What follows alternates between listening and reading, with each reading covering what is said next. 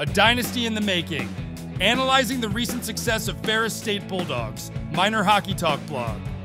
Hockey, a beloved North American sport, has a passionate minor league. The Ferris State Bulldogs, a university team, have been dominating the college hockey scene with a remarkable record of success. Ferris State Bulldogs, founded in 1974, were once seen as underdogs. However, the 2002 to 2003 season marked a turning point when they secured their first Central Collegiate Hockey Association championship.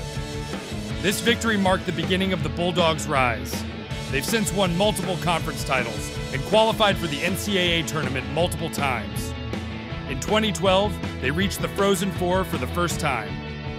The current Ferris State Bulldogs team boasts an impressive winning record. In the last decade, they've won 4 conference championships and made 5 NCAA tournament appearances, with many players advancing to professional leagues. The Bulldogs' consistent performance is demonstrated in the Great Lakes Invitational, where they have become regular contenders. They've won twice and been runners-up 4 times. The Bulldogs' fan base plays a significant role in their success. The Uwig-Leben Ice Arena is filled with loyal spectators, creating a formidable atmosphere for visiting teams. The future is promising for the Bulldogs. With a dedicated coaching staff and continuously improving team, they're becoming a dominant force in college hockey.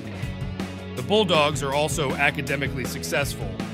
Several players have received recognition for their academic achievements, with some named to the prestigious National Collegiate Hockey Conference All-Academic Team.